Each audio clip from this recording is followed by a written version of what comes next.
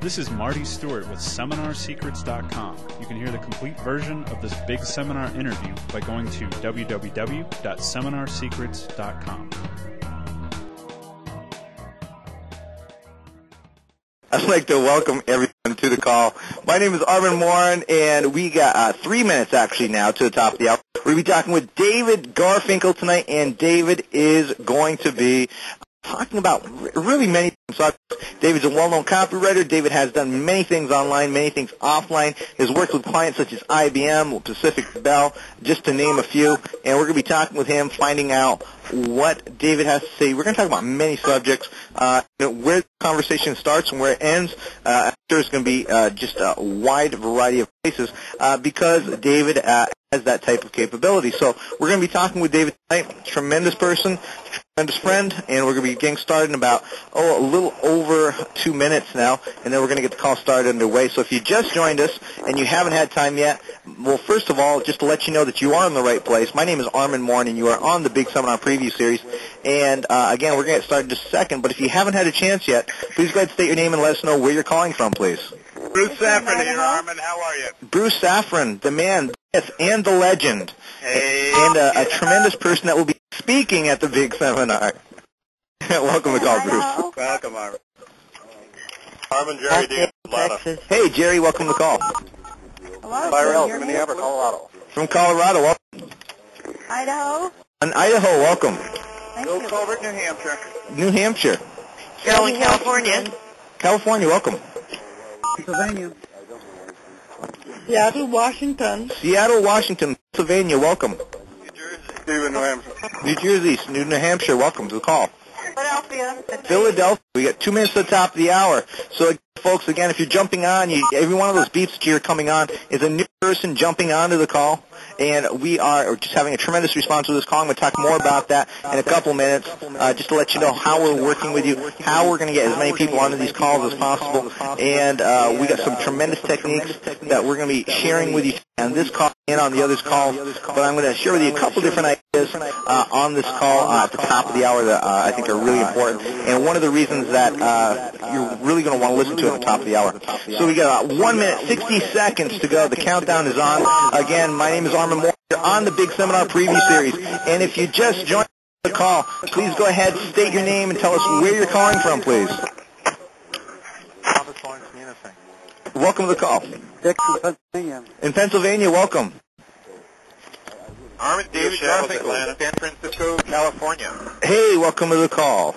I've been Folks, we got a little less than 60 seconds to get going here. Again, you are on the Big Seminar Preview Series. My name is Armand Moore. We're talking with David Garfinkel on the call tonight. And what we're going to be talking about is a mystery. No, really. Actually, what we're going to do is we're going to talk to David about what he knows, why people are working with David, why companies such as IBM, Pacific Bell, and many, many others have chosen to work with David for what he knows, how he has helped their businesses, how specifically David is going to help you with your businesses. Well, right now, we're going to get the call started and underway. So, again, I'm going to mute out everyone.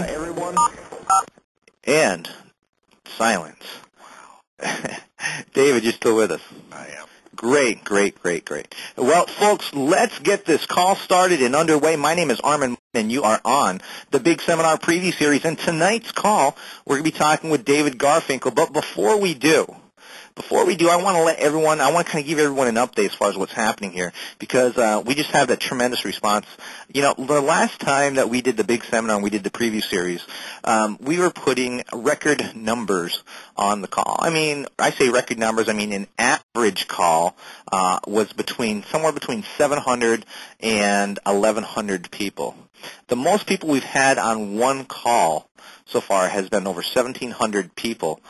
This set of the Big Seminar Preview Series for Orlando in March. And what's happening is that we're filling up these calls really fast. So What we've done is we've done some research. We're looking at different companies. This is going to be a multiple joint venture with not only one teleseminar service, but multiple teleseminar services, so we can get as many people on this call to ensure that you're going to be hearing the information that you need to know for the big seminar. So again, folks, it's going to be a tremendous call. We're going to continue these calls. Last night I sent an email out after the call that we had with John Childers, which was a great call, but many people weren't able to get on that call. I sent another recording out of a way that you could listen to it, and it'll stream right from the internet right to your desktop, no matter if you're on a 28.8 modem or if you're on a cable modem. It's still going to stream for you. You're going to hear it very clear. You're going to hear it like you were live on that call. And that seemed to work well for us. We're going to continue to do that. We're going to do that with David's call tomorrow. We're going to do it with our previous calls that we've already done, so you'll be able to get some of this information that you need to market with, to enhance your business online. But last night, here's what I really wanted to tell you about. Last night, I made an announcement that I just had an overwhelming response. Have you ever had that happen where you did something and all of a sudden you received just approval in the masses? And what I told everyone last night was simply this: I want to make you famous. And what I mean by I want to make you famous is this, is that people have been talking to me and have been trying to get me for quite some time to write a book. Well, the fact is I'm not patient, and I'm not a writer. So what I decided to do, with the help of a good friend of mine, Alex Mondosian, we came up with this brilliant idea where not only would I write the book, but I, myself, and 100 closest people that I know, which are going to be at the big seminar, and this is how you come into play. What we're going to do is we're going to take a little marketing tip from each and every one. We're going to have 101 tactics for an internet strategies to market your business with, and then we're going to take and we're going to compile that book. We're going to take that book, we're going to compile it, we're going to drive it to #1 on Amazon. We're going to drive it to #1 on Barnes & Nobles. We're going to drive it to #1 across the board in all the markets. Not only are we going to drive it to the top, but we're going to keep it at the top, utilizing the same techniques, the same strategies that we're talking about on these calls. You see, I have a formula that I've been utilizing. It's a system that I've developed for getting me the top 1,000 in all the websites in Alexa. Now, that's pretty impressive, and I can do that pretty much at will. But you know what? There's actually 6 steps to that.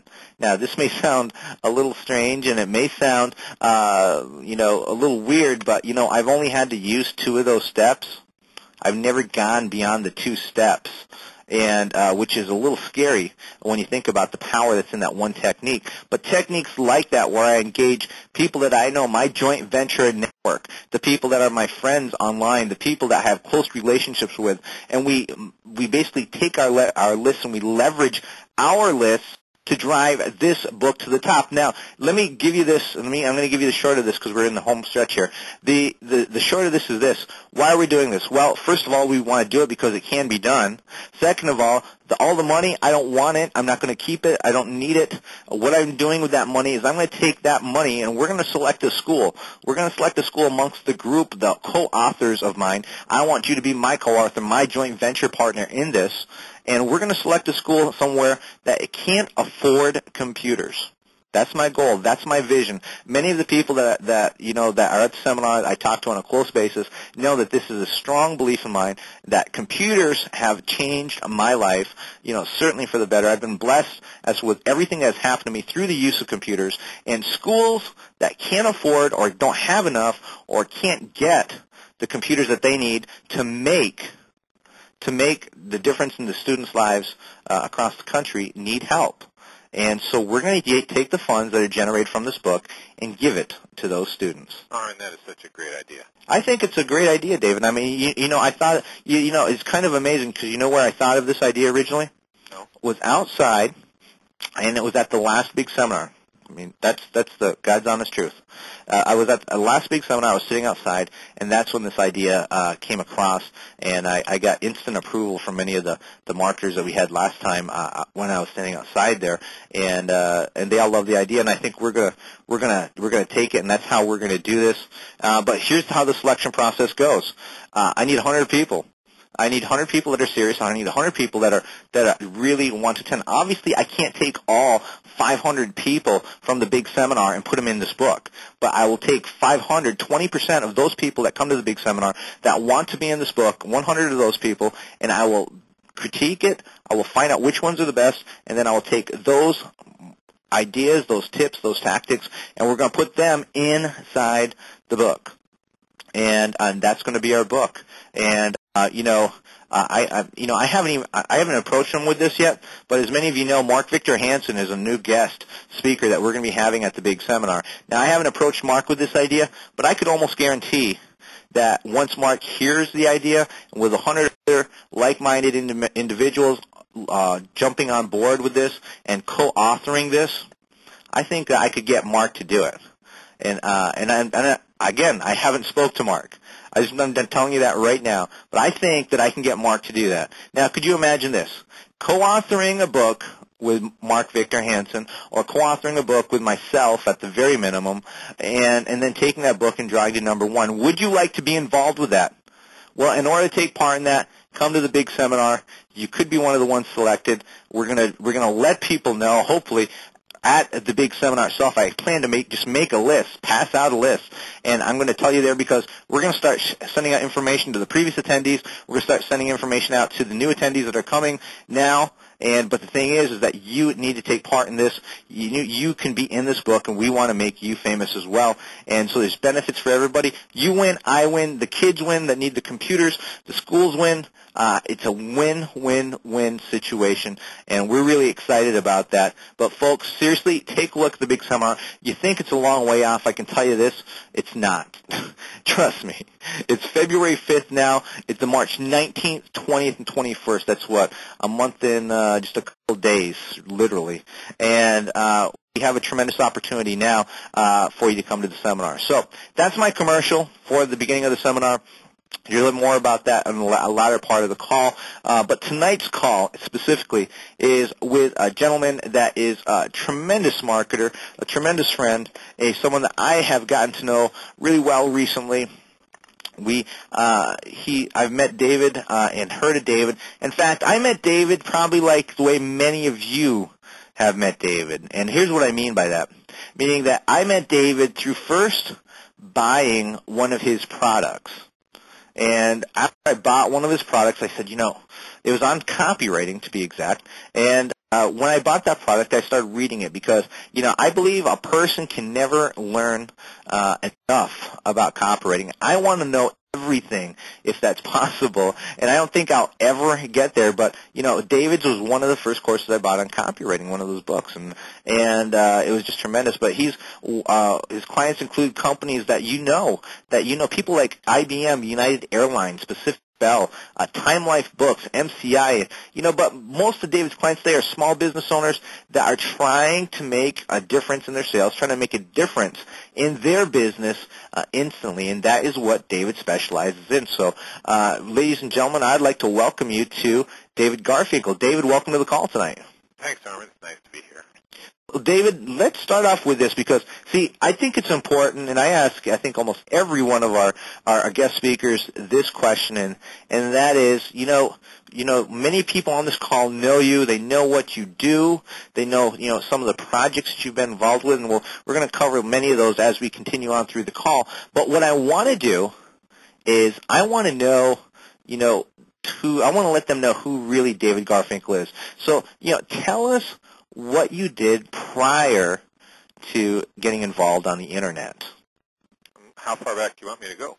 Well, we can skip about being born in the hospital because you want to be close to your mother. But after that.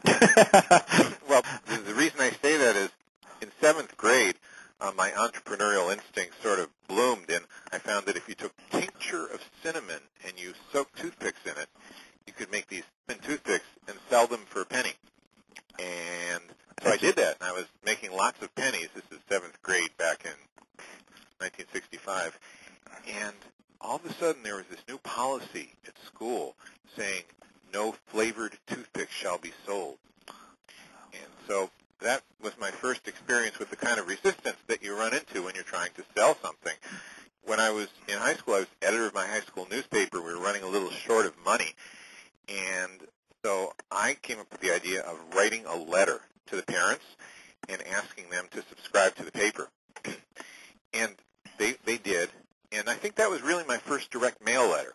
And, of course, I didn't even know what direct mail was, but what direct mail is you write a letter and people send you back money.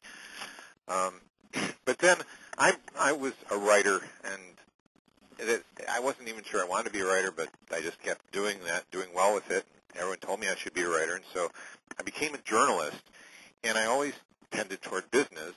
I worked for a company called McGraw-Hill. I'm sure everyone knows it. They have a big magazine division. I worked in New York as an editor. Then I went to Chicago, and I was a news correspondent. And I ended up in San Francisco bureau chief in 1984 and 85 because I was able to explain to ordinary business people reading these technical magazines, but not computer magazines, how businesses were using computers. So really the last 20 years of my life living in San Francisco all come from my ability to write in plain English about technical topics. And in a way, that's what copywriting is. Even though a lot of things we sell might not think of as technical, we have this insider knowledge that's very dry and mechanical, and you need to make it interesting to people so that they will buy what you are selling. So it's kind of like a spin doctor. Exactly. Is that correct? I mean, just like our well, I don't want to get political, but just like a government, and many times they do something wrong and they need to get the correct spin. They need to make lemonade out of lemons. Well, I don't know. I mean, I don't think any of my clients have done anything wrong. They would, I wouldn't work with them. But what the wrong thing that people do is they talk about the product from their point of view. Right. And it's wrong in the sense that, there's nothing really morally wrong with it. It's just a business stint in that if you talk about the product from your point of view as opposed to your customer's point of view, then you're not going to make many sales except to the people who are already educated and sophisticated and sort of get intuitively what you're doing. I like to use the example of a cop in an interrogation room. You know how you see those things in the movies, and there's this gallery up there. People are looking down into the room, and there's this mirror on the other side. Right. So that's called a half-silvered mirror, as I'm sure you know, and it means it's a one-way mirror. You can see through it one way, but in the other way, it's like a normal mirror. Most copy that people write, most sales copy, most websites, most sales emails, and most stuff off the Internet, too, is like that half-silvered mirror where the business owner is pointing the mirror towards him or herself, and the customers are looking through the mirror. So the business owner sees him or herself, and the customers just see the business owner. That's exactly the wrong way to do it. The right way to do it is to turn the mirror 180 degrees so it's pointed towards the customer. So when the customer looks at your copy, the customer sees themselves, and you see the customer. I like that concept because, that's where I think many people don't do it. It's hard, and I know you'll agree with this, it's hard to get people to step out of their own shoes. It is. And sit back and even just look at themselves. Yes. Much to try to put themselves in the shoes of their customer. There was a book, I shouldn't say a book, it was a movie one time, and I believe it was called, I think The Iron Fist or something like that. It was one of these, Saturday afternoon chopsaki movies. Yeah. Okay. Yeah. Everyone knows what I mean. These kung fu flicks that maybe your kids or your husband, wants to watch and you don't want to watch it. Mm-hmm. At least that's how it is around my house. I don't know. I like action films, but go on. I like action, but my wife doesn't. So what happened is in this book, the secret of life, the whole purpose of this whole movie was to find the secret of life in this hidden book. And when he opened the book, this person, inside was a mirror, and he saw. You have just listened to a portion of this Big Seminar interview. To get the complete version, simply go to www.seminarsecrets.com. Find out how you can attend the next Internet Marketing Big Seminar. And for a very special offer you can't refuse, visit www.seminarsecrets.com.